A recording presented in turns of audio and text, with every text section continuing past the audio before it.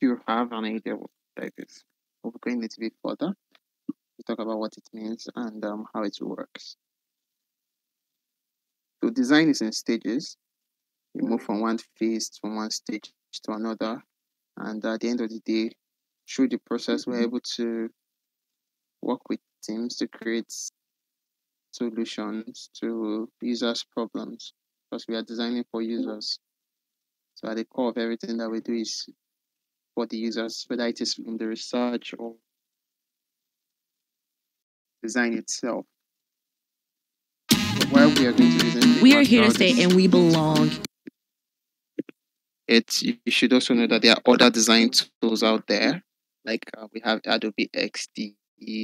Adobe XD is not on the browsers. It's more like a software like Photoshop. So you have to install it. It's free. If I'm not mistaken. I don't know. I think solutions to. I don't think it's paid. Last time I used it was free, and it's been a while. But yes, you can install it on your browser on your system and use. It has the same functionality. The only problem is that it doesn't have. It has collaboration features, but not to the scale of Figma.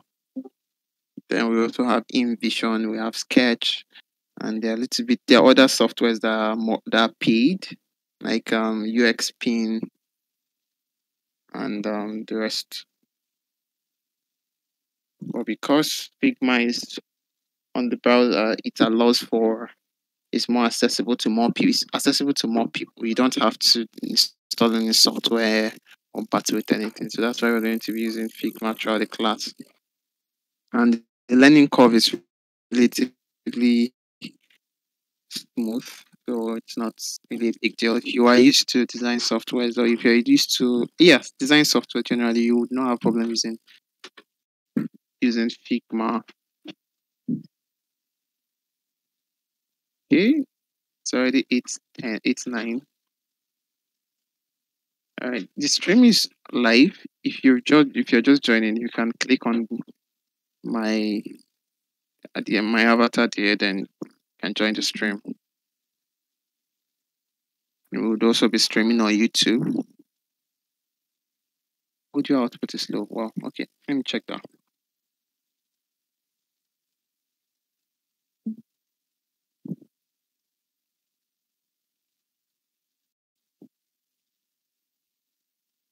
Well, I'm going to optimize my audio right now.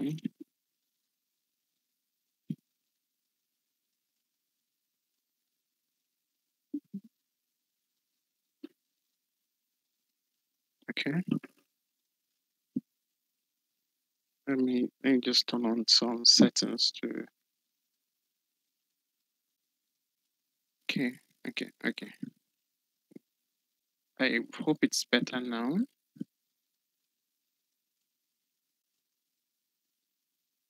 Echo cancellation.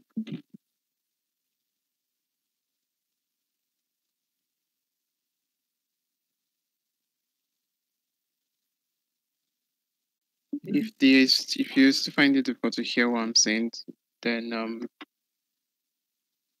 please let me know so that I can still work on my tweak some settings here. But we're starting now. Okay, so today we're going to talk about prototypes, how to prototype designs. So by the time you reach the point of prototype being a design, you must have created the design already. Like you must have created the UI that you want to prototype, because prototyping is more like showing how your work would look like when users interact with it. For example, if you want to include some interactions, like when people click on a button, what happens? When people click on a form, what happens? When people click on swipe, what happens? You do this using prototypes and animation as well. Prototypes are just in Figma. It basically involves putting together multi screens. For example, duplicating screens and switching to the prototype tab and joining them together to move. The tool allows you to switch states. Then process of switching states demonstrate the interaction. It's very important and valuable, especially when trying to communicate your design with developers.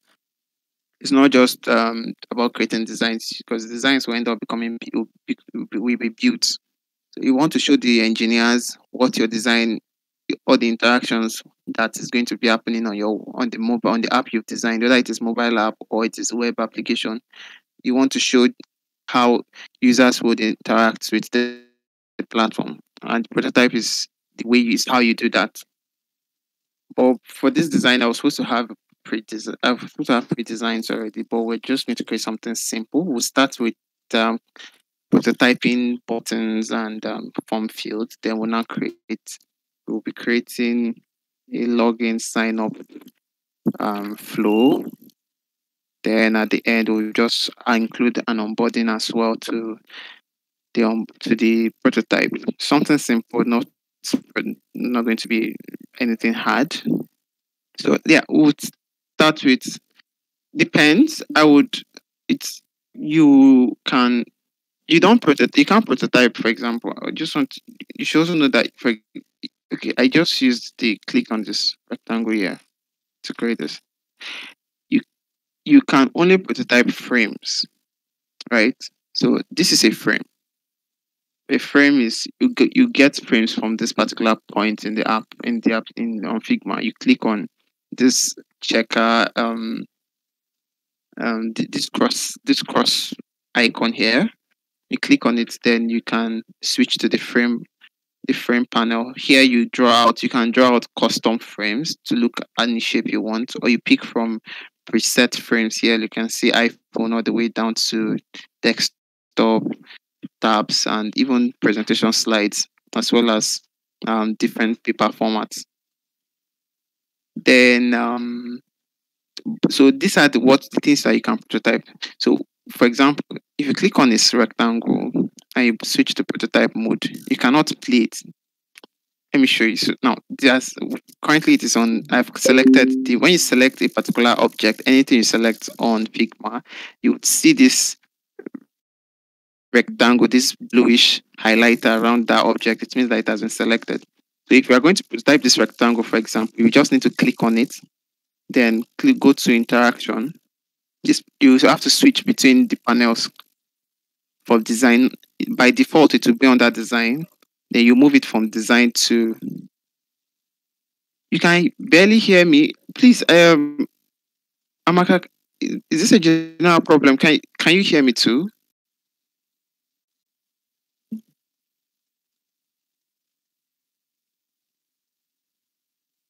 Please, I want to know if this is a general problem or it's only Mustafa that is having this issue. I can hear you. Okay, okay, it's fine. All right, thank you. All right, I'm going to continue then.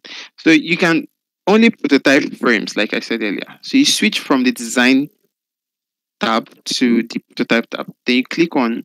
You can see here you have flow starting point. You have interactions. So when you click on flow starting point, this appears. This is like a play button to show where the interaction would start from.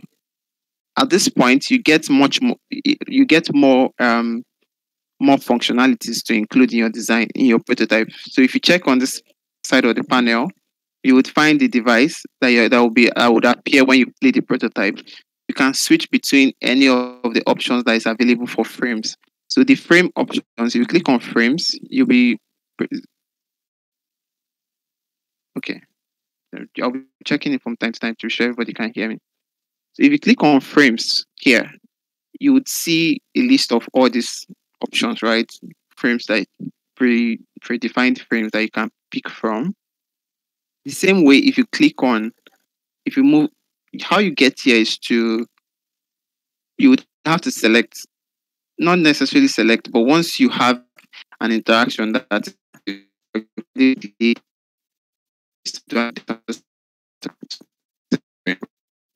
a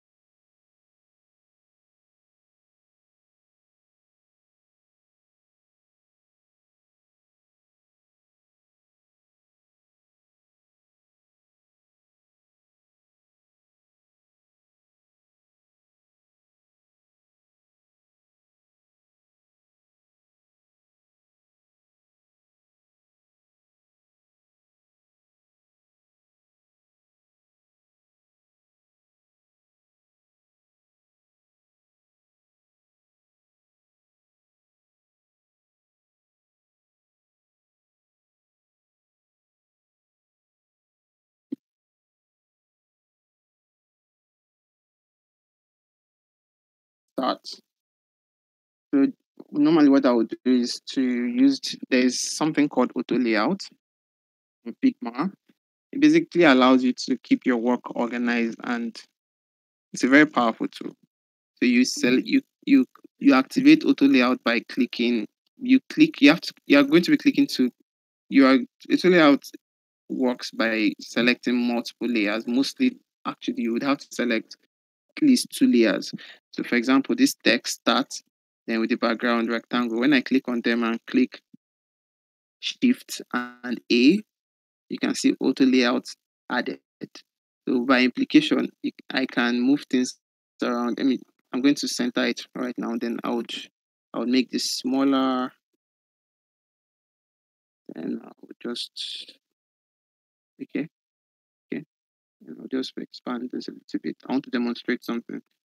So currently it is set to the way it is currently, it's going to be in the middle, but I could make it to appear on the side.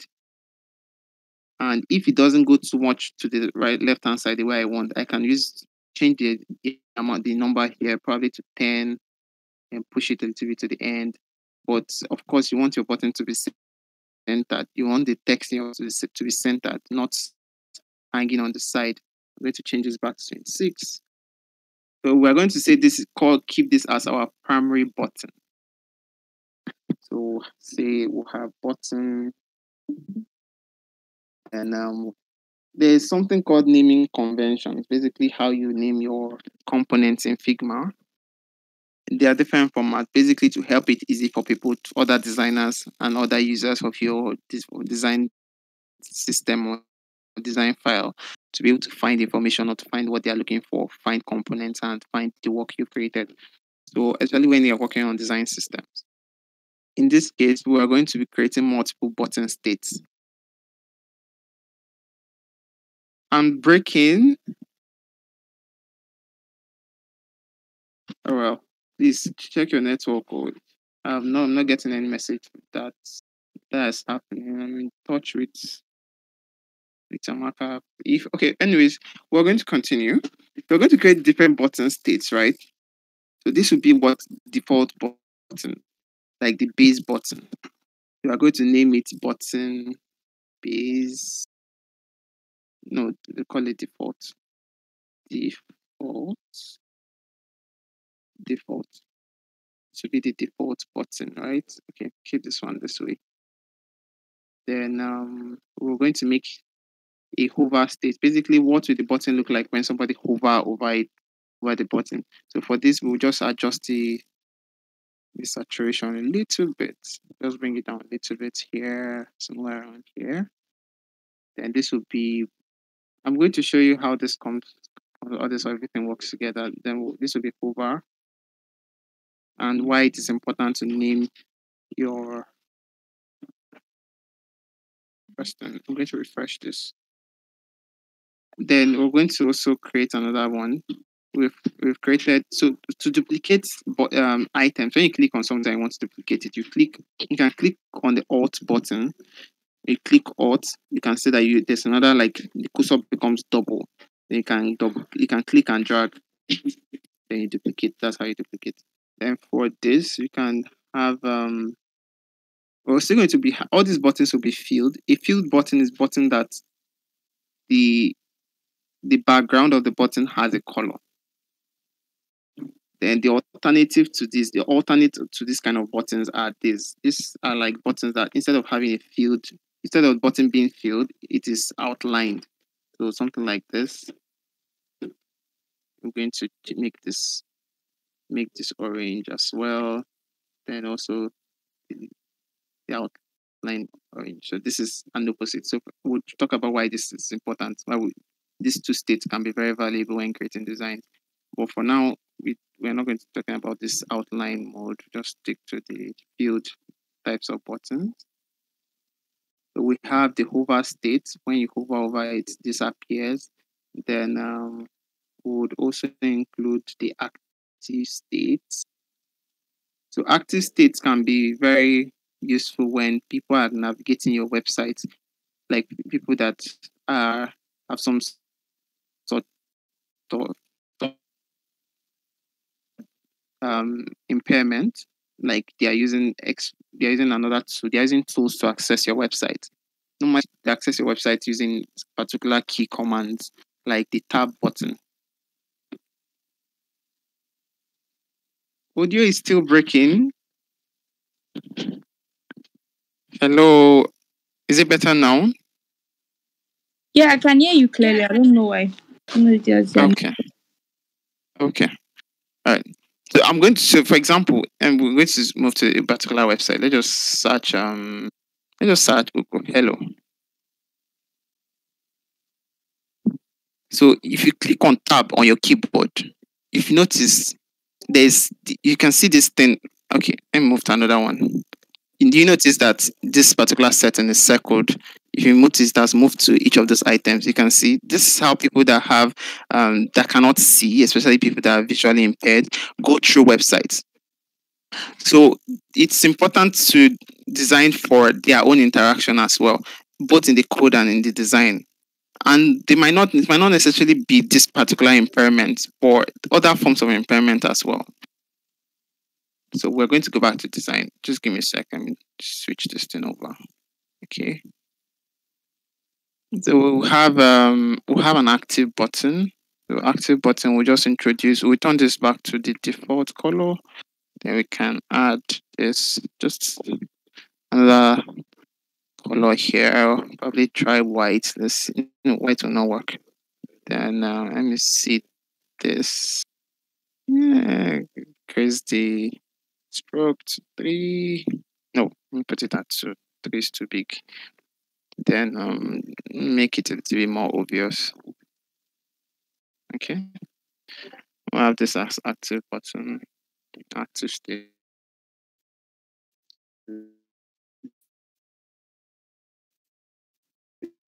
And so, it-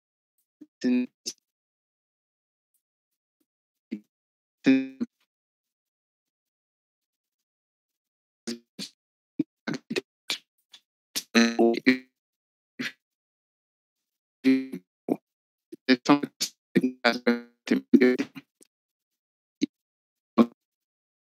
that people say they don't use it.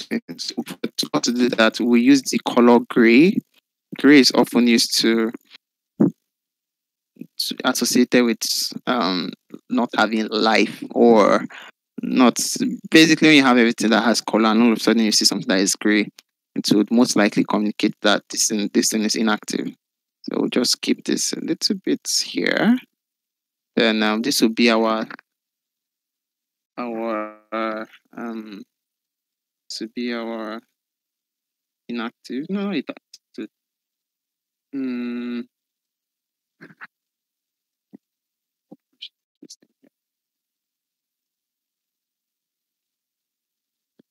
yes. We're keeping it here so that when we play the prototype, we can see it. But beyond that, I'll just continue. All this.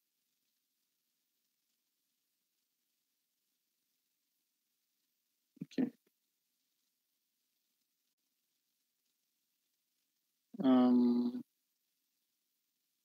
Okay. Disabled. Yeah. We'll call it disabled button. We're going to prototype this now. So, so for example, how do you prototype? How we're going to prototype these buttons is we're going to move first to the prototype panel. Then we'll click on when you move to prototype, all objects actually from this frame here, you can see all of a sudden you now have this circle in the middle with plus. Then even this rectangle we have here, rectangle won't have, just like I said earlier, because of frame, but there are other forms where the rectangle can be prototyped. For example, if I add auto layouts to it, you can see that that plus item has appeared and it can be prototyped. The another thing is if rectangle is appearing in a frame, it would also have this plus where you can use it to prototype, or you will not have it appear. A rectangle staying outside will not be cannot prototype it directly. So I'm going to join this together. So this is supposed to work when users hover over it. Okay, I'm going to remove this from this particular place so that it will work. Okay. We're going to join this button to this. Bit further. We talk about what it means. Deactivate this how and it connect it works. again. Okay. So this is meant to appear on hover. So instead of on click is meant to basic when you join stuff together. So I didn't mention that. I'm going to deactivate emojis now. Then this plus sign allows you to connect objects together in your Figma file. So you can, when you hover over it, it changes to plus, and it is visible no matter how far you are away from your design. You can see that the plus is still visible. So you can have something here and connect it to something that is a bit far away. You'll be able to see the plus sign that you are trying to select. You can see even if I select something else, you see the plus sign is visible. So click on this. The plus sign appears when we hover over it. Then you connect it to this. This is supposed to be an hover effect. So to switch it to hover, while hovering, this will appear. Then we could add an animation. Or if we animate it like this, okay, you know what? I'm going to animate it this way so you would see what it will look like. I'll press the play button. It's going to load now. Hopefully, network. This doesn't take time. Just have something simple for the it. Then another thing is for the active state, we can have it like on click when users click on it. Just point it to the same place. Then say when users click on click, then it should appear.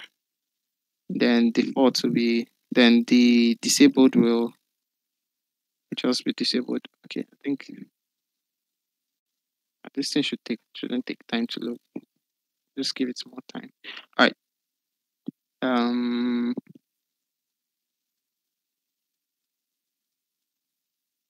Wow. It's taking more time than expected.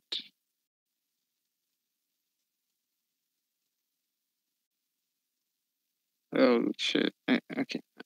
I do not want to refresh, but I'm probably just going to open a new tab and have this play there. Hopefully it loads faster.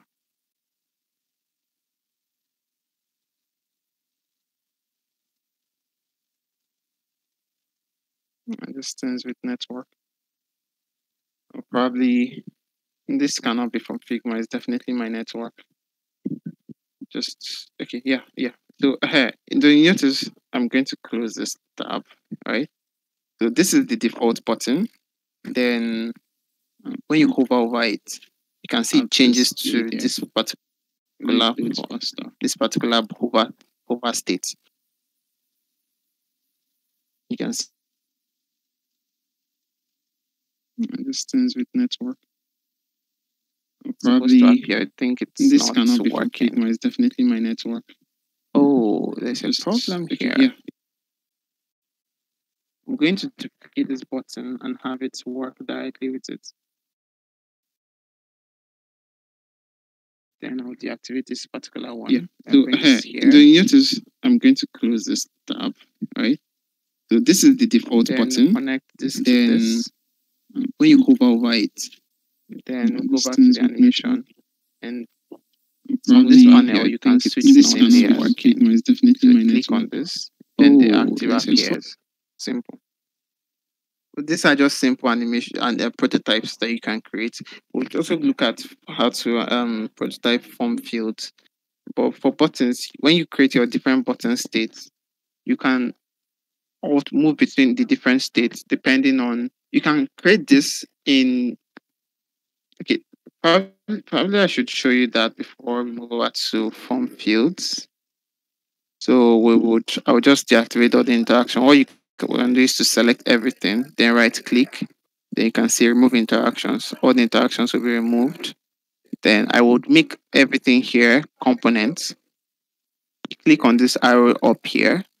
Then you can create multiple components at once. Then once you've created the components, just put that here. the same line. I'm going to also have this here. This is a duplicate. I'm going to remove it. I'm also going to make this a component. Okay, just make sure everything is on the same line. We'll move to design. Then I would, yeah. So notice that all of them are now in component state. The component is another feature of Figma. Basically, it allows you to design once and propagate throughout your entire team, like the entire platform. Instead of having different buttons in different places, on different pages, on different files within the system, you can create one button, style it. Then I would, yeah, button.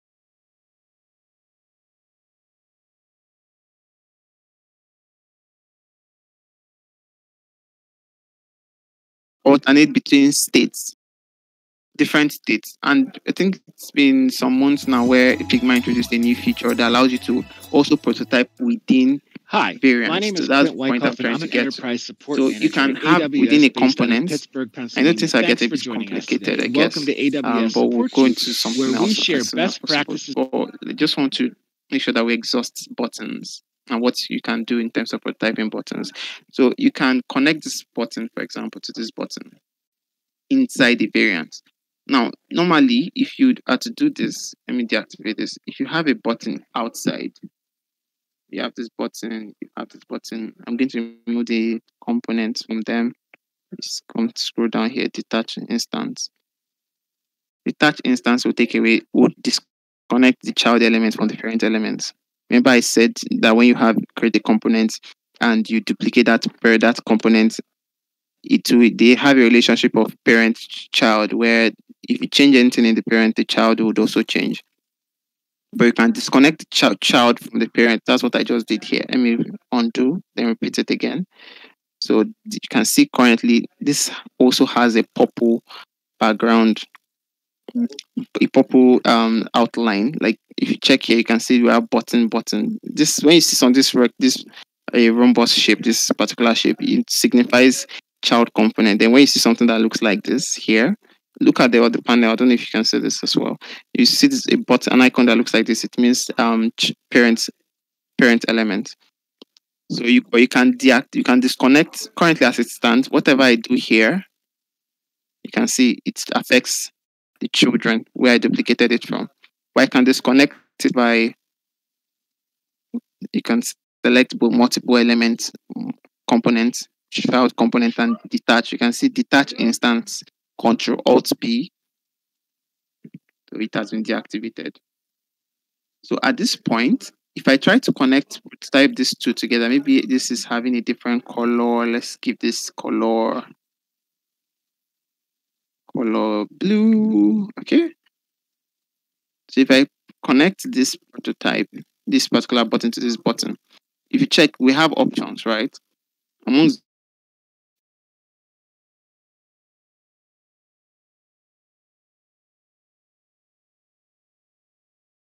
works, or you can say on drag, navigate to this button, or while hovering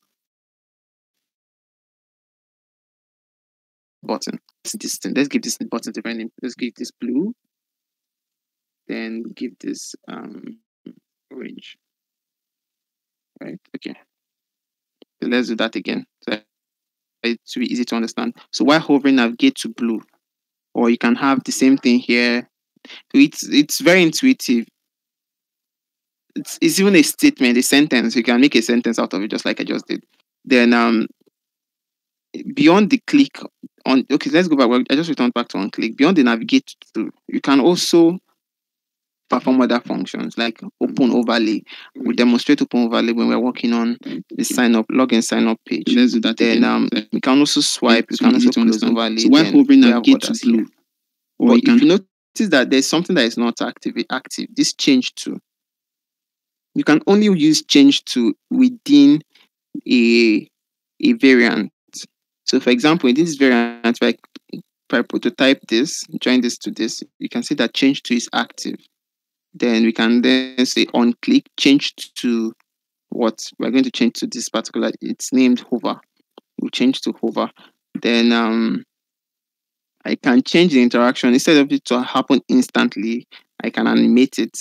I can use the smart animate. Smart animate it uses a few parameters. Basically, to check what you have in common in both frames or in both elements that you've selected. Like in this case, the two buttons. And where we have similar things, it tries to make the transition as smooth as possible. Perhaps we'll have a better demonstration after this, after we've gone through button and form field. But you could also move it to dissolve. So if you move to dissolve now, you have another extra functions. So this is to determine how the animation, how the prototype would behave. So if you move it in, is in, is out, you can see what it would be like. You can increase this, you can decrease the time, so I had to spend more time, maybe like 2000 seconds. You can see the way it's animated takes time, but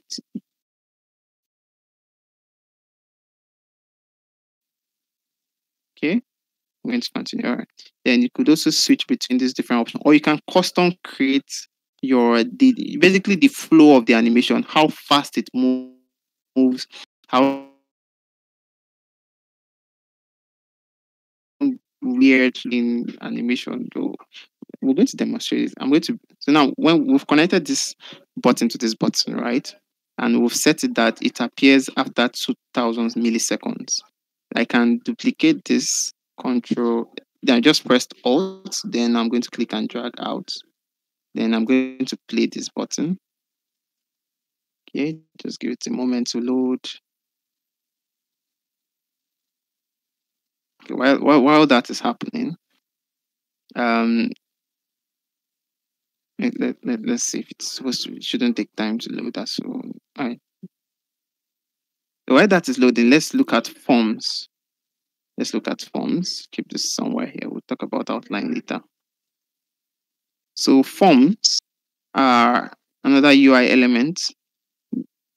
There was a concept called atomic design that was started in early 2000, basically saying that websites are made up, platforms, digital products are made up of small parts. So we have the icons, we have buttons, we have form field. These are like the minute small details that form websites. So when you look at things from that angle, you are able to create precise experience that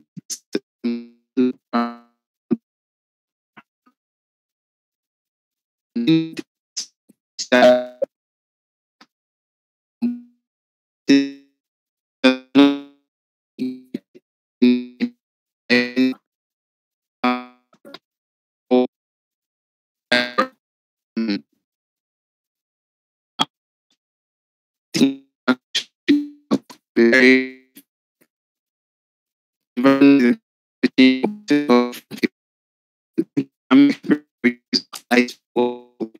yeah, field. So form fields can come in different forms, right? So we have basically a rectangle. We're going to explore the different forms of form fields. So let's just have this. This is a bit too long. Let's just bring it radius, just 5. 5 is like my perfect number. Then would include. I'm going to change this color. This color is just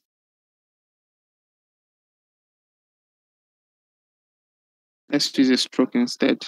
Then I would change the stroke value to 0.5 just to make it lighter so it's not be too thick. It was looking too thick before. Then would then name this full name. Full name. Okay. And the label, this is called label. The text describing a form field is called a label. Then we have a label, we have the form field itself. We're going to introduce robot to just preference right now. Move this to regular, move this to 9. Okay, 9 is not bad. Then bring it down here. Okay, okay. I'm going to bring, I'll adjust the height of this just a little bit down. Okay, so this is a form field, right? So we can have a placeholder text here. I'm going to reduce the font size to at least 7, try to be smaller. You can see enter your full name here. I've seen a lot of designers when they create that placeholders, they leave the text. They like currently, if you look at this text, enter your full name, is visually competing with the So at full this name point, here. And it shouldn't be so. This is more like a text that once a user clicks on the form field, it will disappear. It shouldn't draw that much attention. You can do this two ways. You can either introduce opacity to make it less to draw less attention, or you can leave it at 100% opacity and adjust the color itself, make it gray. Try to not have that it should not be dragging for attention. Remember we talked about visual hierarchy earlier during design principles. So this is another example of keeping your design ensure that it is visual, there's visual hierarchy in your design. Then this is the placeholder text. Then we can have what else? We can introduce an icon. Let's have an icon. Let's have an icon. Let's see. Okay. Okay. Which of this should I use now? Okay, this should be should have what we need. Okay. Let's see if this is loading. Okay. So before we went over, so we had this interaction. We connected. Remember, we connected this to this. Then we created the custom. We created the custom bezel.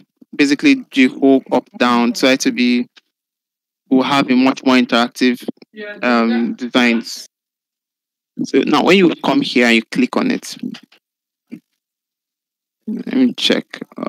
Change to on click. Okay. No, I'm going to change the color so it to be much more because the transition is happening, but it's not that visible. I'm going to change this. Oh, this one is finally loading. Just imagine. Okay, let's go have user. It's a search user.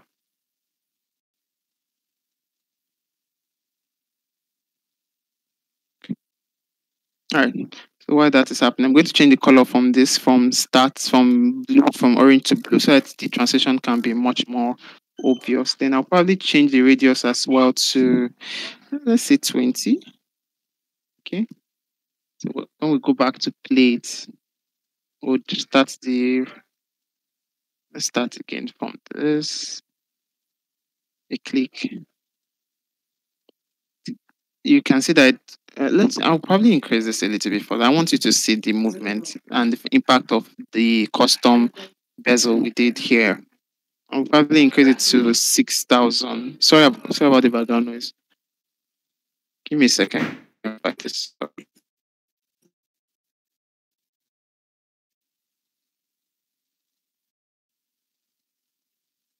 Yes.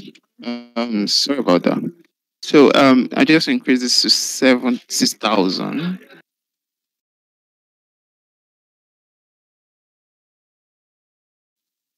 Okay, so when you click, you can see the way it appears. You would see this even better when we work on screens, but you can create custom you can make the animation behave in a custom way instead of using the ease out ease in, but it's advisable to stick to this ease in ease out, probably the ease in ease out in particular, just to have that smooth consistent transition between two layers. Then this another advantage of having stuff here, another advantage of using prototyping within variants is that On it keeps your design very tidy. Or you can So on custom front now, you would have to have you situation can like make the okay, animation create behave in a custom way instead of using the this is the hover. This is hover. Then this is default. Then let's say this is disabled button. Before now, if you are trying to use this to create multiple of it, and each time you need it, you would have to create it again. Like if you need to, even if you are going to combine, of course you convert this into component. 10 times somebody make changes to the main component, it will be propagated throughout all the components, all the button components. But in a situation where you are trying to use the component, you would have to, if you want to use this, you would have to go and find parent, like the parent button, and duplicate it to where you need it. So you would always have to go back to the source all the time. But with variants, for example, in this particular state, I can bring this particular button out.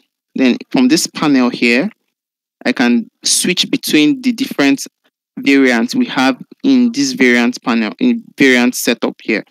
So from here, I could change this button, this particular button. Let me bring it here. I can change this button. You can see here we've already set this different style for the button, right? So we can change the button from default to active. You can see that that stroke has been introduced. Then we can also change it to disabled. You can see it changes automatically. So I don't need to go back to the source and start collecting the make duplicate it from the main component. It just makes my work easy. Just create once and you go and sit down. You can just work on something else. You don't have to keep duplicating effort. Because as designers, we are trying to save time and work as fast as possible. I'm going to move this to it's okay. I'm going to go back to this. So a form field could have different states. You could have a state when users have filled the form. You can have a state when users use that thing I talked about where you use the tab to hover to move over stuff. So what will it look like when somebody uses something like this to hover over the button? And you could also have a few other interactions depending on the type of form field. So in this case, we're going to have this one as the first one. We just keep it as 5. Just group these two together and group it together with this.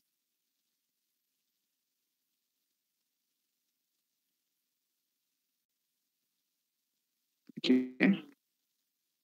We'll group together with this. Then we're going to duplicate this to this place. Then we're going to have like a different states here. So here would want to simulate what will happen when users have completely filled in their name.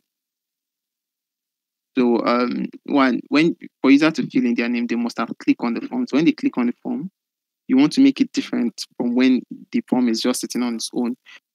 It's a feedback mechanism. So when you enter let me show you. So this is Google.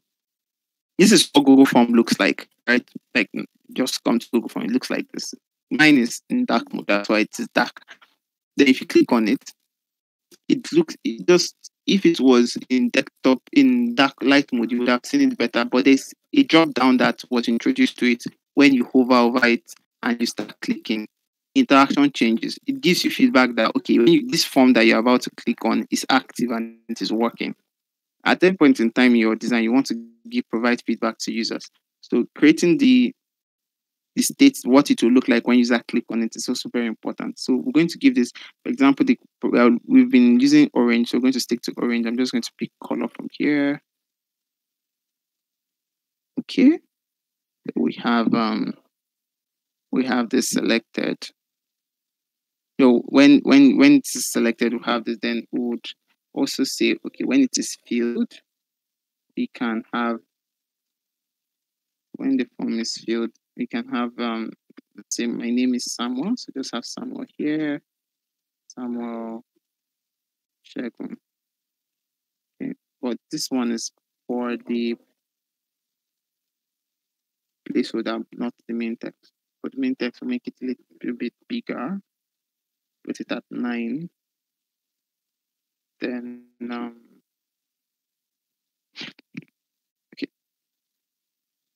okay, yes, something like this would work. Something like this would work. Okay, or you could use other forms to differentiate this thing. So you could introduce drop down, but I don't think it's necessary to introduce drop down at this point.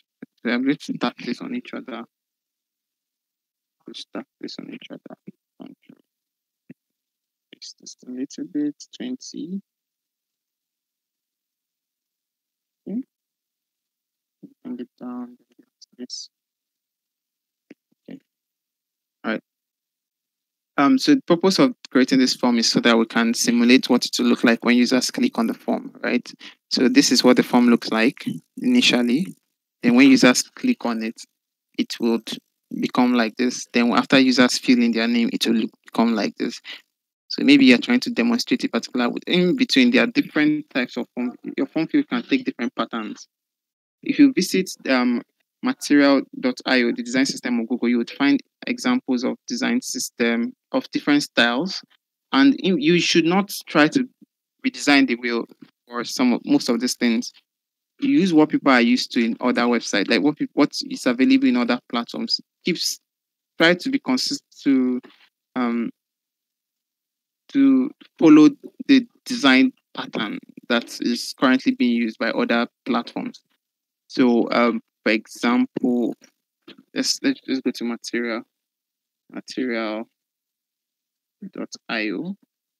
then forms. Okay, while that is loading, I want to show you another kind of form field. So there's one where you can have this. Just remove this one necessary for this particular form field. You can put this here. You would have to reduce the font size a little bit smaller. Then it would be here, just above here. Okay, so you would find different types of form field on the Google Material Design System. You would learn about how to use them and which of them to use depending on the design you're working on. So let's see. Here we have this particular style where you have a plain background, then you have the stroke line underneath. Then you can obviously move between the different states. Like, okay, you want to add error text, helper text, then a few other characteristics. Right, then look at this other form field where the text, the label, basically comes in between the stroke that creates the form field. Then you can also now have something like the one that we did. Just one where you have the label up, then the form field down. And there's another one. I think you would find this somewhere.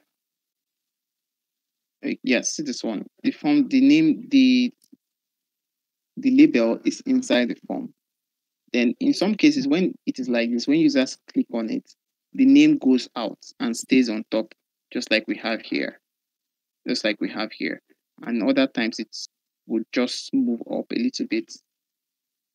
Let's have a few try on this. So we'll have this, then we'll also have the part where this one we're going to remove the radius, keep it at 0. Then I'm going to just convert this to flatten this. Okay. I'm going to just cut out one side of it. And I'll join it back.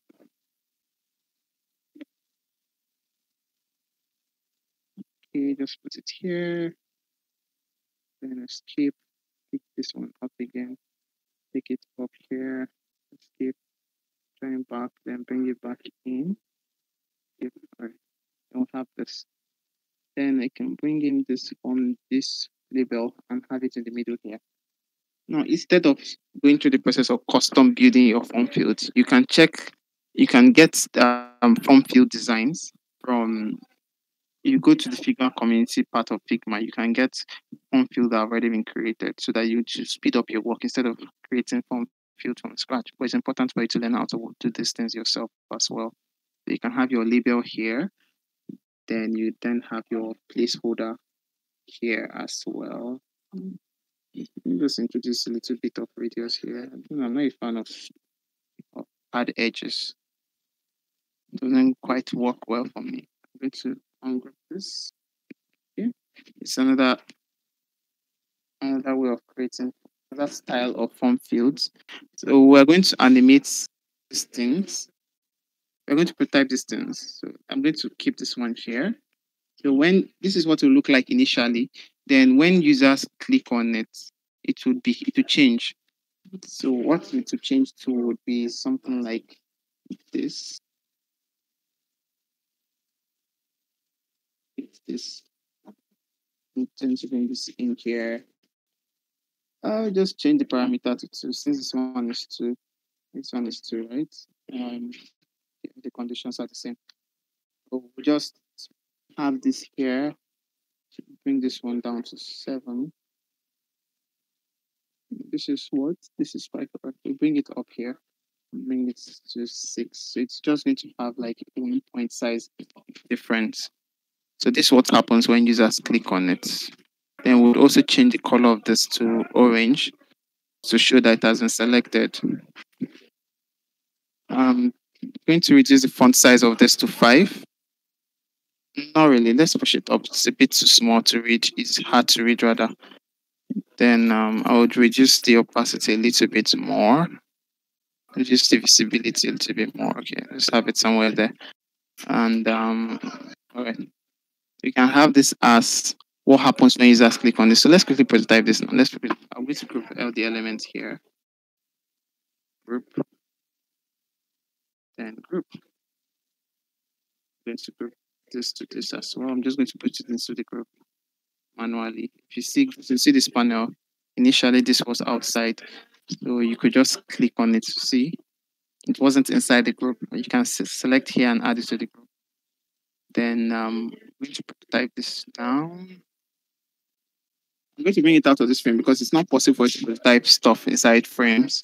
You prototype in the frames themselves, not the content of the frame. So you want to bring it out if you have something to prototype that involves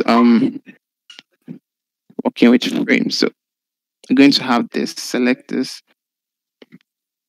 and I'm going to add a frame to it so that it can be prototyped. Okay.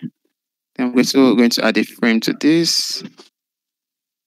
Then I will join them together as well. Join them together. Where is this then? Okay. Yeah, switch to this, navigate to this. Then I'm going to use Smart Animate. I'm going to use Smart Animate. Then I'm going to make sure that the naming is the same thing. So this will be called base stroke, for example. I'm going to also name this base stroke as well. Then what else? This will be, we'll call this forms, then forward slash default. Then we're going to have forms as well. But instead of default, we're going to have active. Okay. Then we're going to keep this at smart animate. Then we'll reduce this from the 6,000 that we used that time to 800. 800 is more like the default. Then navigate to. Let's play this. I'm going to keep this on the background so that it will look nice.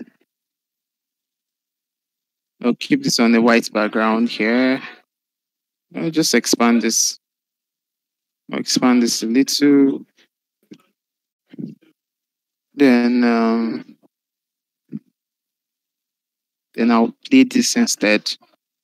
I'll play this frame instead. Okay. It's going to refresh. Just give it a moment. Yeah, it's refreshing. Okay. You can deactivate remember I talked about this particular part. You would find more tutorials on variants, components, auto layout. I know I mentioned the auto layout and a few other stuff on how to create design systems.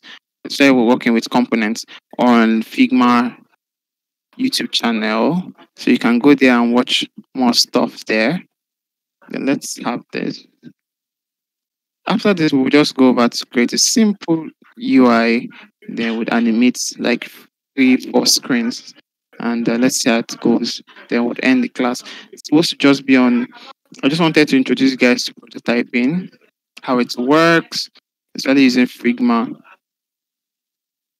The beauty of this, especially when you creating components for small elements like buttons and form fields, just like I said earlier, I'm repeating myself, is that when you put them in variants, I would probably, okay, I can't show you right now, but there was, okay, perhaps after the class, I could share some links. It can be very helpful because you can easily switch between states. And for your animation, you animate everything within this particular variant. Then you just duplicate one of the component that you need into the UI. When you duplicate it, whatever interaction happened in the variant would happen in that place. So you have this custom built, agile, effective component that would work anywhere you put it. And because it's a component, when you change whatever is here, it will also propagate to all the child children in wherever you've used them. And form field is a very important element in design. You find it everywhere. Everywhere you go, you need form fields in your design, no matter how simple or complex what you're trying to create. Is form field is important. Whether it is a search field or it is something else. So okay, this is it. One click. Oh, okay. This is supposed to be. Sorry about that. Let's get this. We'll have this here, and I'm going to put this here. Then let's name this one.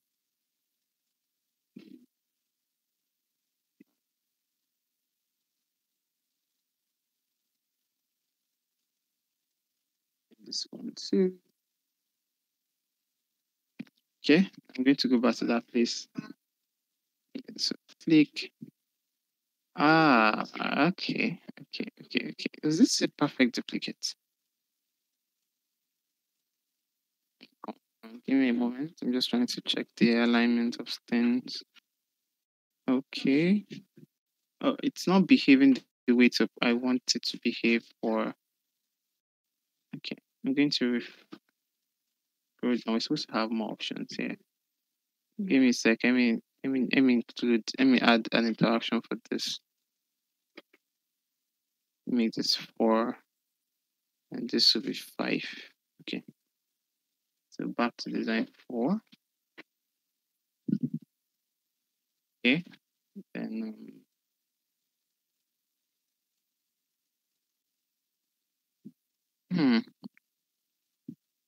there's a way it's supposed to behave that we're not getting the interaction right now because of they were not done. I'm going to delete this and just duplicate this into the space. Then I would change this directly just so that Figma knows that they are the same thing. The animation take place. 7. Keep this 7. Push it up. Then I would join this button, join this line to this line. Then I will change the color to orange. Simple. Okay.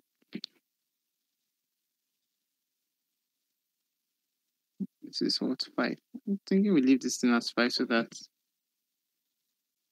we might save it as 7. Then I'm going to reload this again. I hope this is plain. Okay, set to play. And let me also set this to play as well. A question, please. All right, you can ask a question. We'll be rounding up soon. Just shoot your shots or your questions at so you have.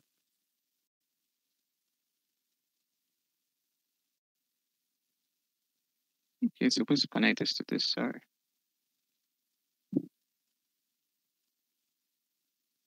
Oh, right. Yeah, can you see that smooth transition between the two states? So we have this. So you can click.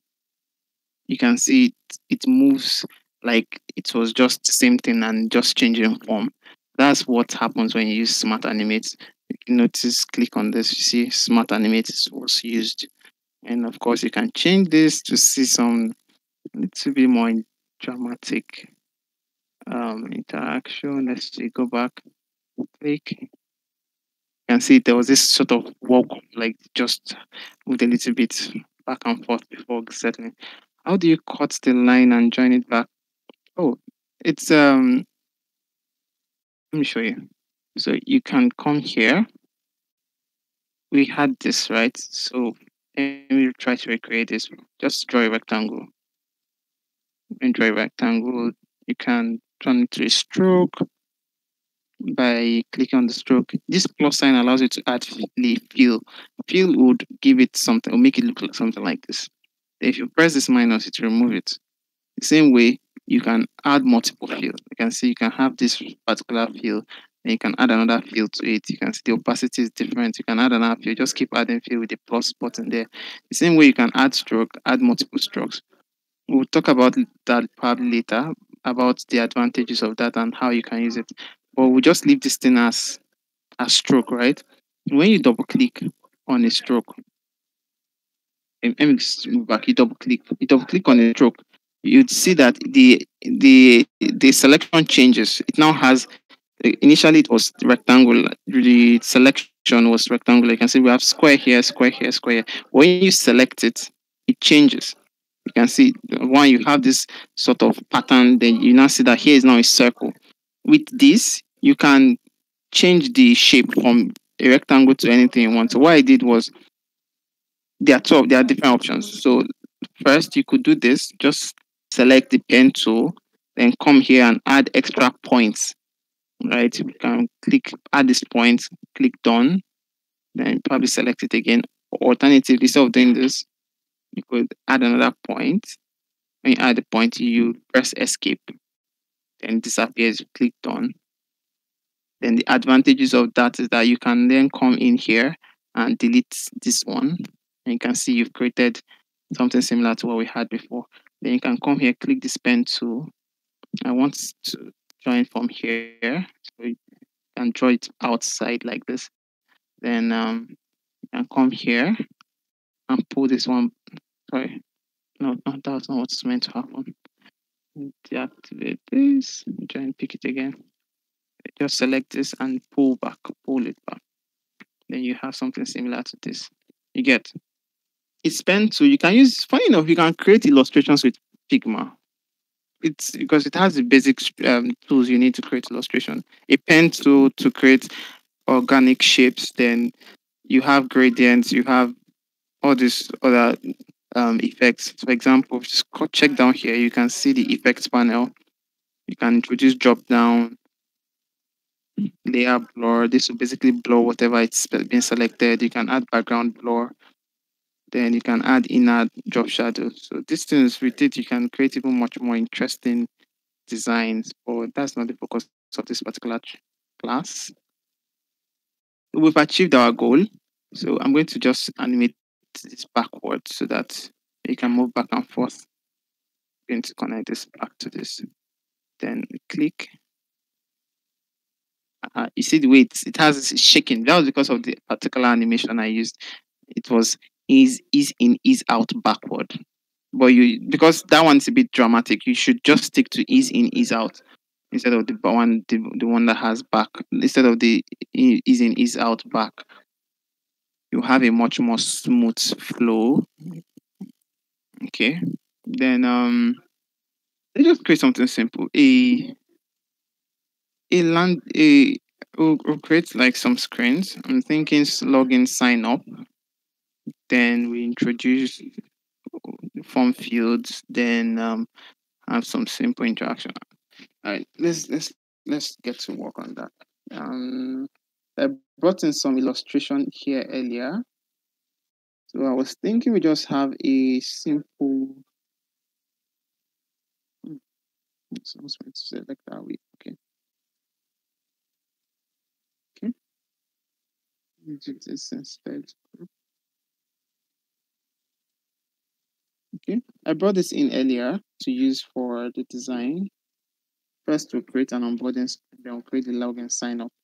An onboarding screen is a screen that which appears when you download the a mobile app, for example. It's not just mobile apps; it also happens on the web as well.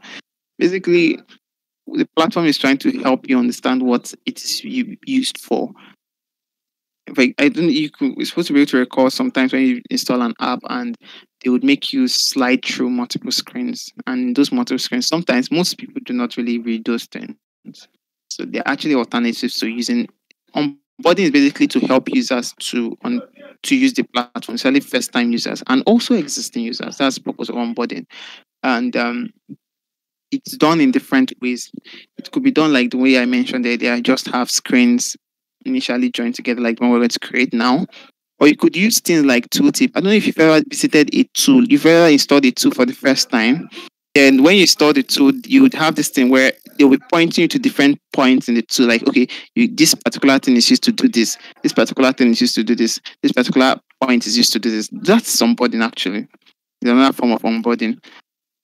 It can be done for existing users. For example, when Figma introduced FigJam for the first time, there was an onboarding process. Basically, they guided existing users who are new, of course, to that particular tool on how to use it.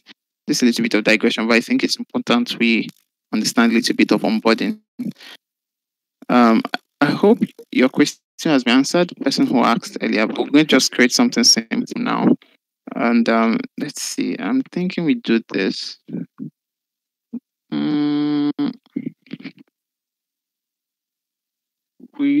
Stick to the orange color we started with earlier. I'm going to just change things up here. See. I'm going to remove this. It's not going to work. Just push this up. Make it a little bit bigger. It's not something complex. Just something very simple. Then we're going to keep this thing as white background. Keep this thing as white background. So let's write save money. I'm going to increase the font size, don't worry. Save money with ease. With ease. Then we'll just make it a little bit bigger, push it to 18. Let's have 22. Then push it to the middle and change it from this to bold. It's a heading, so let's make it have that after the image, people should see the heading first. I'll just keep this at sentence case. Okay. Have this, then would have a short paragraph here, just like saying, okay, you just have like, okay, save money. Let's just save money name of the app allows you save your income. It's just some random text. Just I'm going to reduce the font size because it's meant to be a body text. It's not supposed to be this big. I'm going to push this to 12. Then I'll remove it from bold. You don't put right.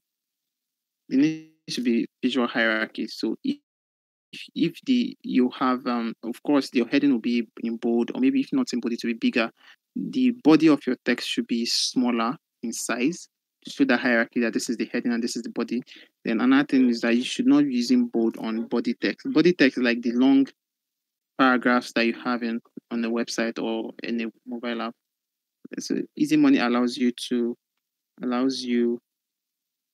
um save your income in one click in one click. Okay, in one click.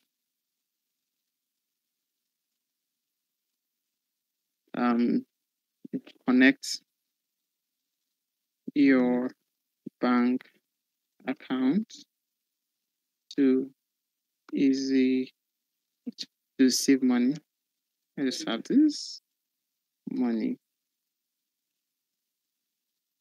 and that's all. And that's all. Okay, let's have that. So something simple. Money. I'm going to join this together because it's most maybe like the name of the brand. Let's just have something much more different. Let's say Savel. Yes, so that would be the name of the brand, name of the app, and change that to Savel. Okay. I don't know what Savel means. Don't ask me. It's put this here, drop this to 10. Okay. It's not be competing with that. Savel allows you to save your income. Save your income. Oh, where does duplicates are. We have that. Yeah. Your income in one click. And just have this. Then join this here. That's all. Okay, let's have this here. Okay, simple. Simple 2-line text. And would show. Okay, so this also happens in e-commerce websites. So when okay, so serifs and serif. This is actually is sans serif. So I would sans serifs are serif fonts. I would say you should, if you do not understand typography, you should not really dabble into them. They are hard to use and they can easily make your design look terrible. And you would see platforms where it is used, but if it is not done carefully, things can get really crazy easily. I'm going to just stick to serif fonts just for this. I'm not really concerned about the design. Just want to show us the prototype. So we're going to pick buttons from here. Just pick button from here. I'm going to put the button somewhere here. So we'll say next. Next. In some platforms, you'll see an arrow here, but it's not necessary that it is animating left or right. It's going to move to the next layout from here. I need to bring this one down. Bring this one down here. And push it, make this 24. Just make it a little bit bigger. Then I'm going to use show a progress bar so that users will know how many levels we have here. Then we can do that somewhere here. Just have this, make it 5. Then I'm going to make this. I'm going to keep this here. That's orange. Then we'll have gray for the rest. And just pick the gray color from here. Okay. I would make the gray a little bit lighter so that it doesn't look like a different color on its own. Okay. All right. This would be better. I just keep this then. No, that's not what I want to do. Hmm. Okay, I'm thinking we have this up instead, so it to be more visible. Let's keep this here. Then bring this button down. Okay. Just push this into it. Okay.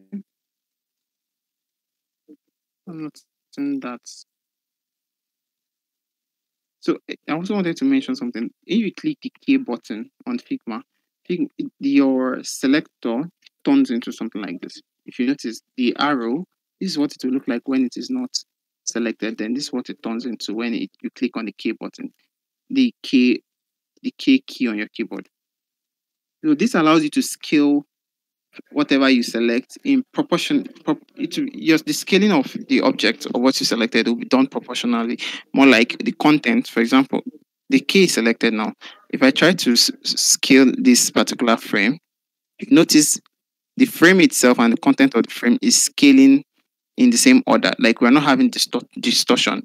If you don't turn off on key, for example, let me use the normal one. If you notice, this is what happens. It's not even going to scale horizontal and vertical. It's just scale the horizontal that you've selected.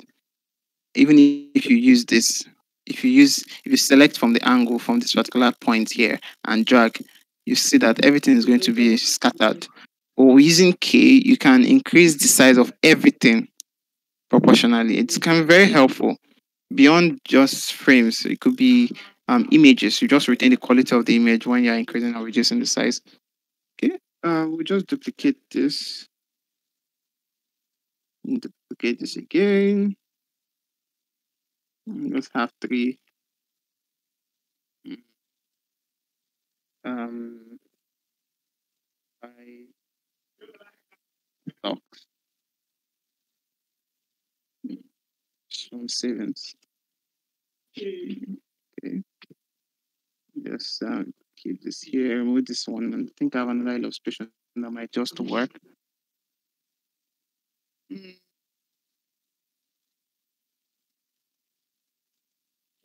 We just use this one. This should be. This should work. I'm going to resize this.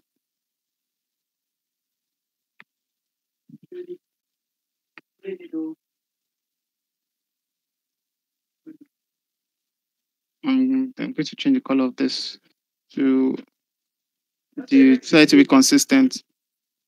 Would also change I'll change this one to not this orange. This orange looks nice actually. Okay. I'll just keep this here. And just I'm going to change this to orange as well. Then I'm going to keep this. I'm going to use a lighter color here, just so it will not look like everything is just orange. I don't want to introduce a secondary color. Let's not spend much time here. I would use invest in stocks. That should be better heading. I'll keep this one here. Third one would say you generate can generate virtual wallets. Okay. Virtual wallet. So have this here. It is supposed to be wallet, not like this. No spelling of wallet. Wallet. Okay. Oh yes, wallets. Then we'll have this here. Then this will be. We'll change this to orange. Then return this back to gray. Then we'll do the same thing here. Orange. Then turn this one to gray. Oh, sorry, not that. Change this to gray. Okay, so perfect. Okay, this works. We're rounding up. Oh, the duplicate frame. Press Alt. When you press Alt, you select when you select what you want to duplicate. For example, select this illustration. You press Alt on your keyboard. LT. It is beside the spacebar. You click on it. On the left side of the spacebar, you click on it. You see that there's an so the key pointer changes. You can click and drag, and this happens and duplicate. Or you can use Control D. You can see I just click this. You can see just click the layer, Control D, then voila, you have to. Then, if for example, let's say something very interesting. So you have this.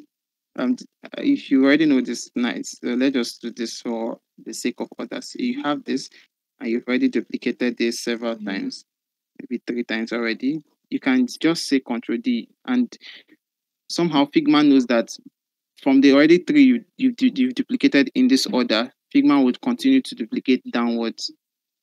So let's do something different. So you see that so let's say we have this, you duplicated upwards, duplicated upwards again, then Control D. You can see just continues to duplicate upwards. So that can be very helpful when you want to repeat something many times. Then also you should also know, this is more like not really a hack, but something that is common sense. Maybe you are trying to create something to 20 places. And you've created like maybe 4 already. Instead of continue to duplicate them one after the other, you can select everything and see now we have 8. And if I select all 8, now we have 16. You get, so that saves time. Okay, let's just leave this this way. I'm going to keep this form away. Then at this point, just 3. Then here we'll just have a login. I would say create an account. Let me zoom in so you can see. Create an account. We'll bring this up here. It's an head. It's the heading for the mobile app. This is a mobile app, or emphasis. This is a mobile app. And keep this here. I'm thinking we increase the font size to 30. Then we do this. Let's change this to auto. This works. Create an account. All right. Just leave this way. And we'll then pick the form field that we created earlier. Let's see, which one should we use? Let's use this one. This one looks nice. We use this particular form field. So I will use that key I talked about earlier. Click on key. Yeah, we scale the entire form field accordingly. Then you can put it here. Scale. I don't think I want it to be bigger than this, so I will just use. So for example, this is a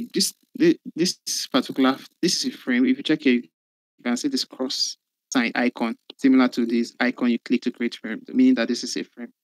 So a frame, inside this frame is made up of so many things. Inside the frame, there's a group. Inside the group, we have all these things. So if you are trying to, you have a complex stuff that is grouped together into, like now, for example, this particular illustration is a group. Inside this group, you see there are smaller groups. Inside each of the groups, there are now the individual elements. Perhaps you want to select the dollar, this dollar sign here. Instead of you going there one after the other, you can click on your control key.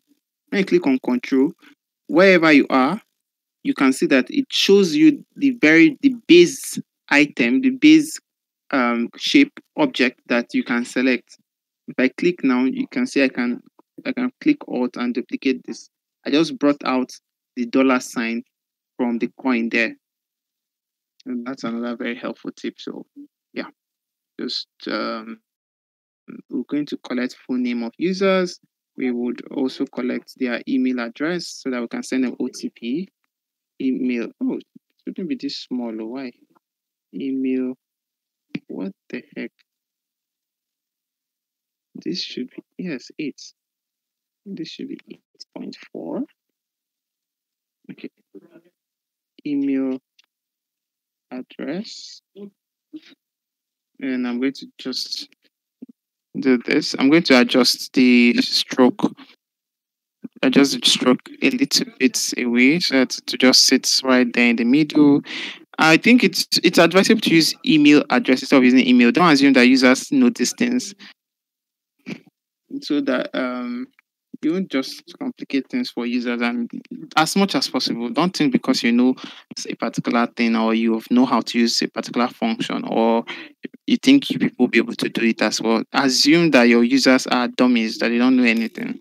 Then you can from there build upwards. You can add shortcuts for advanced users and stuff like that. But you want your interface to be as intuitive for people who, for grannies, basically people who have little knowledge of using the computer. So here, email address, let's just use this default that we'd find a lot online, John Doe,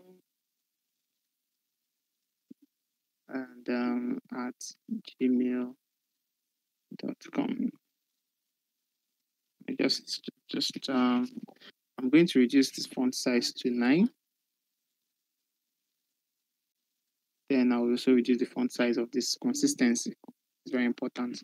You don't have a placeholder that is looking one having this a side different size in one form field and looking a different way in another form field.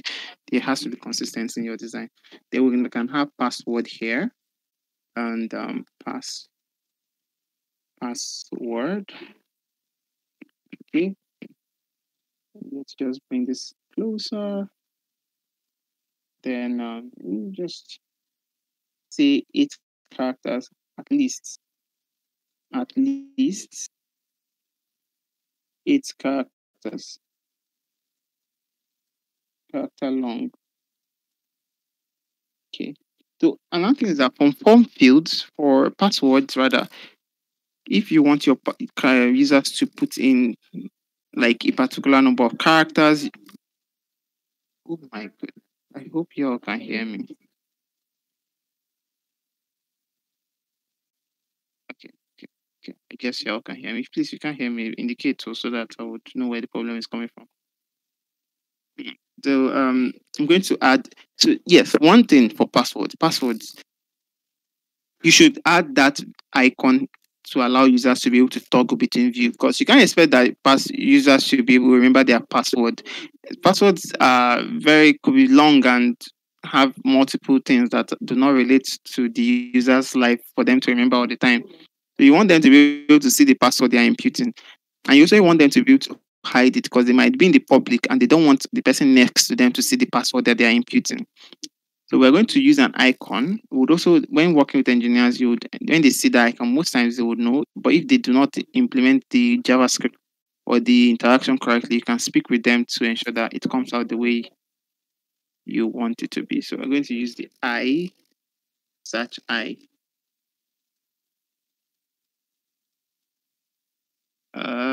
Please don't waste my time.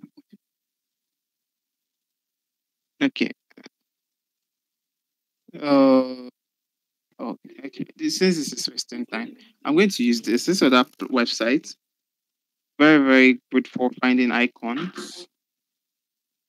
Whoa. This is interesting. It's interesting. This is meant to load. Okay, it's loading. Sorry about that. Okay. Then just search password. Search password here. Then I don't know why this thing is misbehaving tonight. If it continues, we'll just move on without it. But basically, you have to ensure that you include stuff like that in your icon, in your design. It's very important. Let's see, I'm going to pick another plugin. I'm going to pick another plugin. Oh, yes, something like this, what I'm trying to get. Okay. This one's, they want me to log in. I won't be able to log in right now. Okay, let's see if we can pick from here. This password, search password. Let's search I instead. Okay, perfect. I'm going to use, I mentioned earlier during the tutorial when we are talking about icons in the UI class, the icons could come in two forms. It could be strokes, like outline form, like this one. You can see this one as just line, or it could be filled in this form. You see the way this icon is. I'm going to pick these two icons. So we're going to pick this one, bring it out here. Okay. We have this. Okay, okay. Then we're going to select this next icon. Set another icon. Oh, I think we should use this instead. Then we'll have this. We'll have okay, use this too. Okay, just cancel this. I duplicated unnecessary ones that we won't be needing. So we're just going to delete them. I don't want us to use the field icon. Okay, I'm going to delete this. I'm going to delete this. And then delete this as well.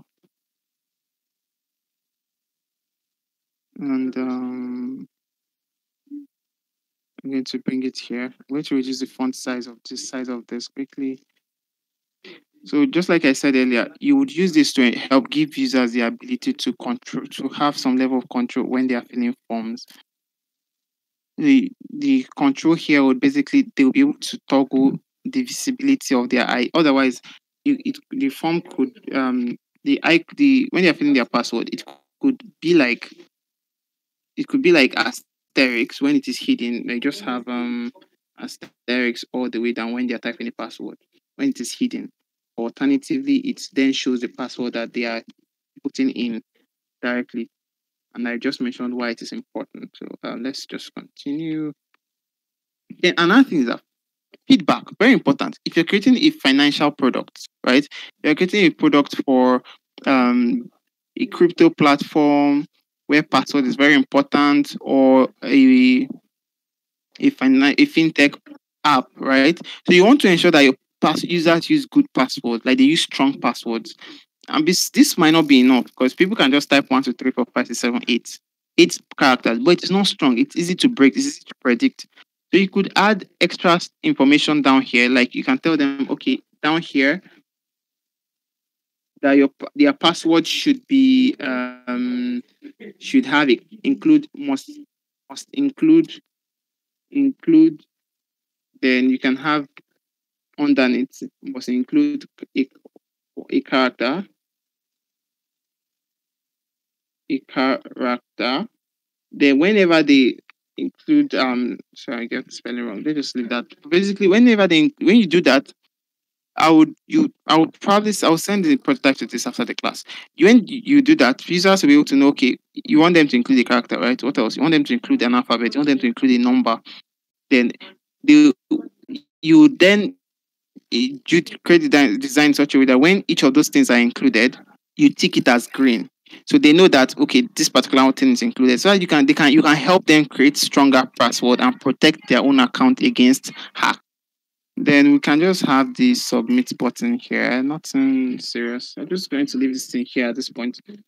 Submit or create. No, not submit. Create an account. Create account.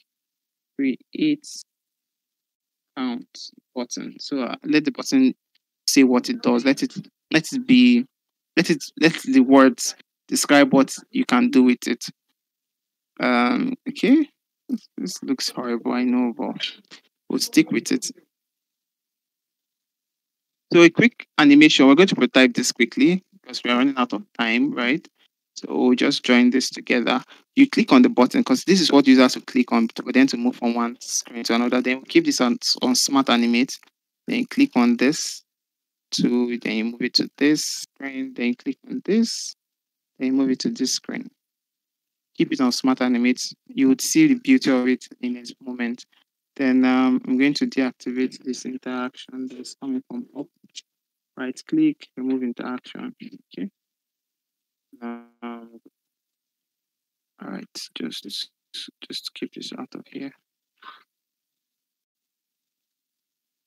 Oh, I see. Remove interaction. Right. So we're going to play this quickly. This should be flow 2. Okay, it's loading. So I hey, there's something else. When this form is supposed to stretch all the way down. to the end to at least cover 80% of this form, not like this. Let's see if this prototype is ready. Okay, it's not ready yet. So you want to ensure that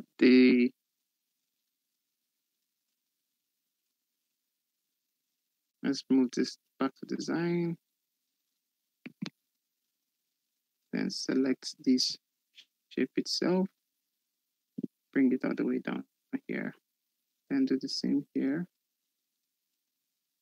I'm going to use ruler to keep this thing consistent. I was supposed to do that from the beginning, but trying to finish up as fast as possible. I didn't remember.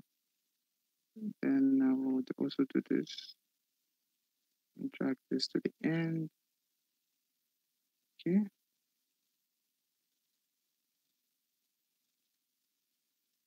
Okay, I think the prototype is ready. Let's play it. Ready yet. So you can do this while the prototype is loading. You change it to iPhone 13 Pro Max so that when the prototype is loading to load on iPhone 13 Pro Max.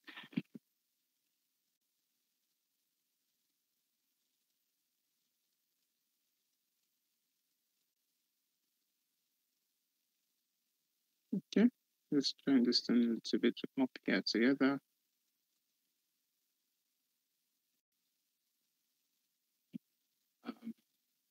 Let this thing load. This is taking a little bit more time to load again. So okay. Okay, just let's see. We're going to. I'm just going to make sure that this is aligned center. I just keep this aligned center. Join them together to ensure that it's properly aligned. Oh, finally.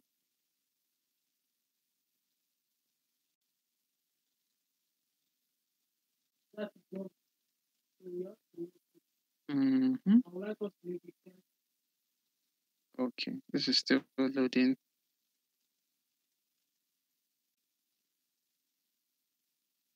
Okay. This is taking more time than necessary to load. Well, basically, I would send link to this. Oh, let's open the file again.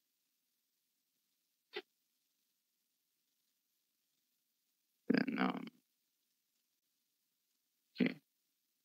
Oh yes, it is loading now. Oh, this shouldn't look like this. Just let's figure out what happened. The design shouldn't look like this. So of course, when you click on this, it moves between the different screens.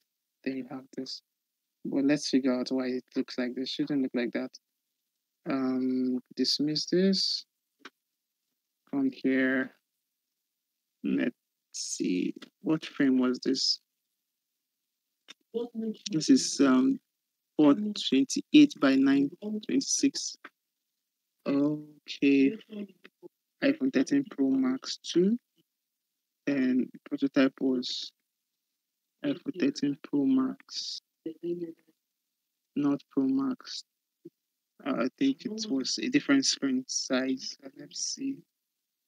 Need to refresh. Should see something better now. So for buttons here, it will be better if you make your buttons just cover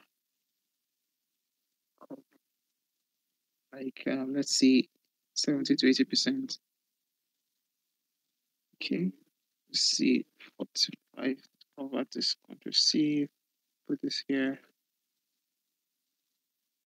enter the same thing here.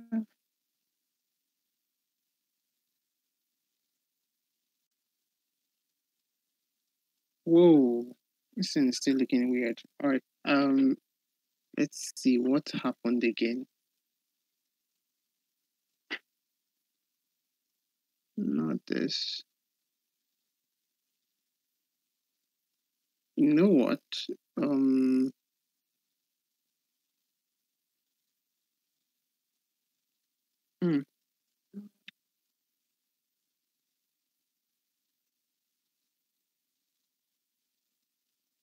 this is what we have. The frame is 335 by 679.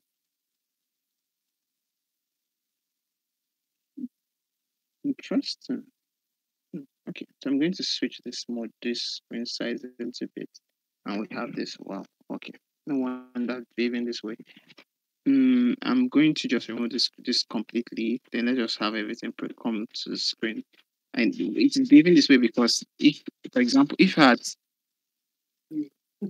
had selected this, you can see that this frame looks like this, bigger and covers more space.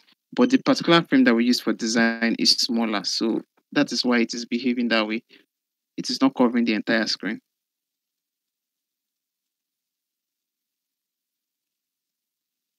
And yeah, so let's play the prototype again. I'm going to refresh this. Oh yes, perfect, perfect. So I'm going to start from 1.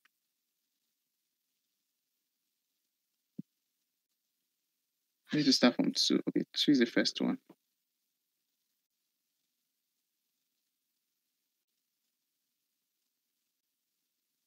I'm going to play this thing again. All right, so it should function. It should work well now. So I just explained why the prototype was looking weird.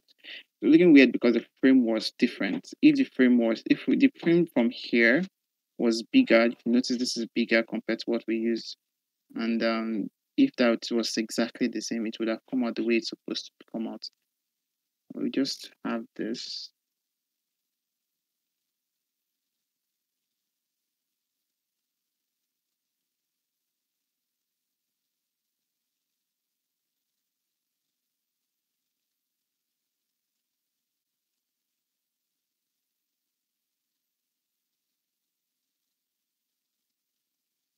This should load in a moment. I'll share this to the community soon that we can see it. So basically, that's it. We're going to stop here for today. We covered prototypes. We covered how to create, um, but work with prototypes, especially at the atomic level, which are like the individual components. We talked about we talked about component themselves and how to prototype within variants. Then we also talk about different states, form states, and the prototype within them. There are much more you can do. We also talk about smart animation and how they help to when you're working with smart animation, it's important to ensure that the names of the layers are the same. And it is even better when you duplicate. For example, you want to animate between this screen and the next screen. Just duplicate the screen and put it to the next frame. Duplicate the frame that you want to prototype. Then you can just change the content. In that way, Figma knows that okay, these two frames are connected. Then when you click on Smart Animate, the transition between the two frames will be smooth, and you can see that effect there. And there was something I was going to show you, but we are running out of time. We couldn't. Basically, how to create countdown timer with Figma, and for example, we can have 001 all the way down to. I just have this to 5, right? 1, 2, 3, 4, 5. Change this to 2. Change this to 3. Change this to 4. Then change this to 5. Just do something quickly. So I would also demonstrate another way you can prototype. Then I'm just trying to make this all components. Then I'll make them variants as well. Then we're going to connect them together. We're going to join them like this, then join them like this, then join them like this, then also join them like this. Then we turn it back to the beginning this way. Then I'll pick one of them. So one more thing to make sure it is working is that instead of it to move on click, we'll move it from on click to after delay, so it will move by itself. So for move this one from on click to on after delay, then the same thing here, on click to after delay, then change this to on click to after delay, and the last one that is going to take it back up, on click to after delay. So now when I'm going to put this in a frame, I'm going to keep this in a frame. Just keep it in a frame. Then I'll center it here. Then this is frame 13. This is frame 13. So we're going to play this. Going to play this now. Okay, so look at the initial prototype. So watch this progress bar up. Press next. You can see it's smooth. You see that smooth movement between the different layers. That's auto smart animation.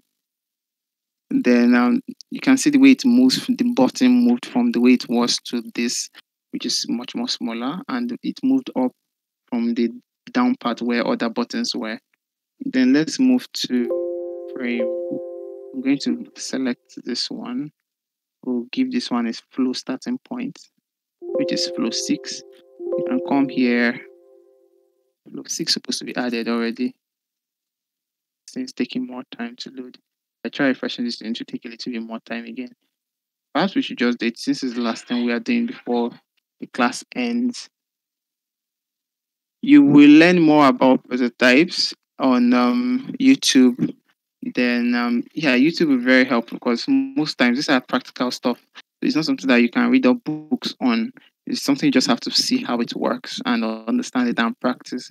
So I would advise you go through YouTube, check Figma's website, YouTube channel. I mean, then check other places for valuable content on prototyping. Let's see, this should be up now. Presentation is supposed to be on black screen. Okay. Um, Once this thing loads, you would see the animation. Basically, it's simple, but it's very very effective. In the other way of creating this is that you put one in a frame, you put two in a frame, you put three all the way down to all the 5 numbers. You put them in frames. Then you will now start connecting them one after the other. It will quickly make your design file heavy and can make things messy quickly. But with this, you just have everything in one place. And for example, from here in the design file, like I said earlier, you can move between 1 to 5. You can see change things up as you wish. It can be also very valuable. Oh yes, so you can see 3, 4, 5, 1, 2, 3, 4, 5. You can adjust the speed according to what you want.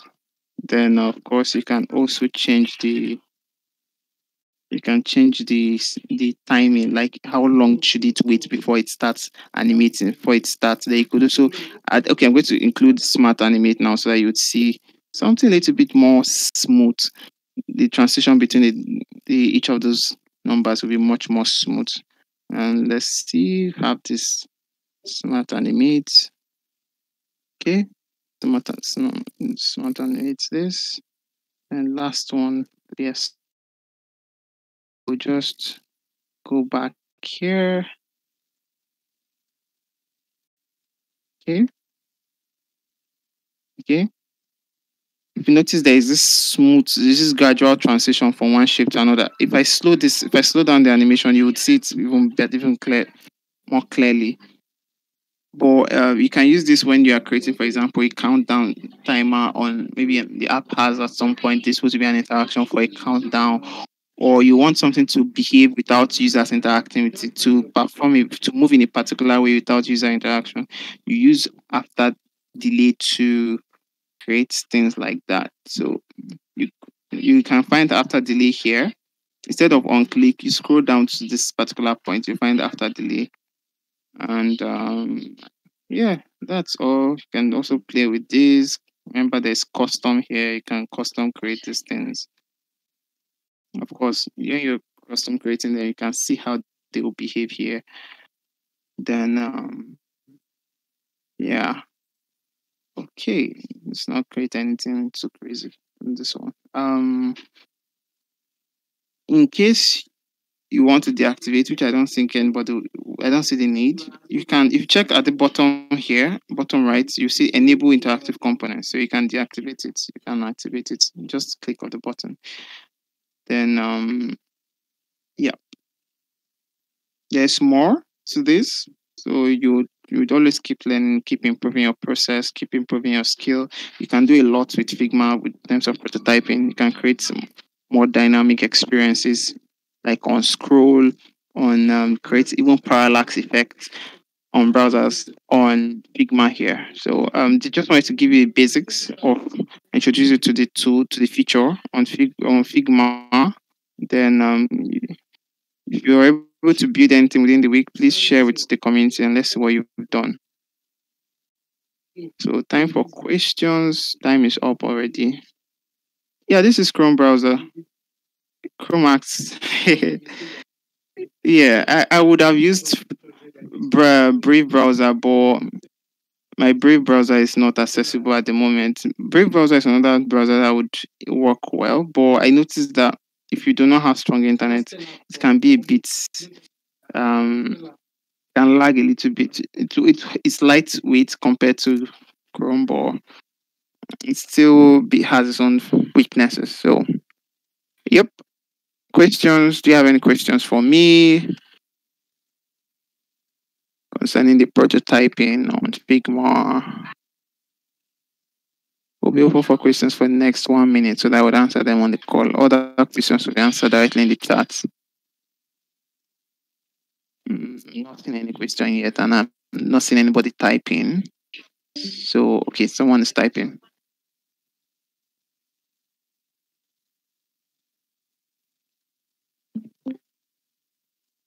Yeah. Oh.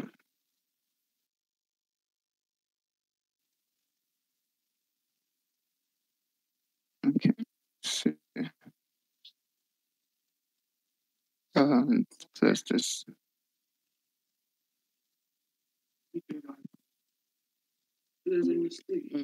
Questions? Do you have questions? Do you have questions for me?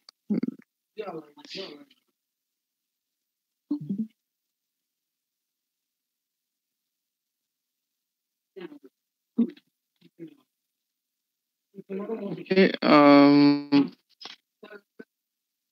How did you solve the problem? Which was the problem? Like prototyping acting weird on Chrome. Well, what I would advise, what I noticed that works is that you make sure you close your tabs, like reduce the number of tabs that you have open, right? Like just close as many tabs that you don't need at the moment, so that you would consume less RAM, and the prototype will have more time, more memory to consume. Then you would also have to check network, and the network is another reason why prototyping on Figma can be a little bit annoying, really a lot more annoying. So but you could try other browsers as well. I've heard Firefox behaves well. It's not that bad with Figma. Then you can check Brave browser. Brave browser is another tool as well. Yep. No other question, right? Let me check. No question. Question. You can, yeah, you can also install Figma on your laptop. So you can install the desktop software. It also works too. So you can also consider doing that. There were a lot of design blunders that were made on this particular UI, and I just had to make sure because the focus on today's class is prototyping, not the UI. I also tried to mention some of where I thought about the design, like the input field, the whole interaction around when user clicks on an input field, how it should behave, right? So would you want you to take note of all those things because they're very important. And design is also very important, but I just had to we didn't have enough. Yes, it's oh wait, okay, so I noticed something. It isn't Figma app on my own PC. It works, so but my trackpad moves a little bit faster and it's not convenient for me. I'm used to the speed of my trackpad on browser using Figma on the browser, but it's a bit faster on desktop. Beyond that, everything is perfect on the browser on the Figma software. So you could also consider using that as well. All right, all questions will be answered in the chat box. We've come to the end of today's class. Thank you very much for coming. And this week, this is Tuesday. Try and share something you worked on. A small prototype doesn't have to be something complex. Just prototype something and share with us on the in the community channel. Let's see what you're building. Thank you very much for coming, and have a wonderful evening.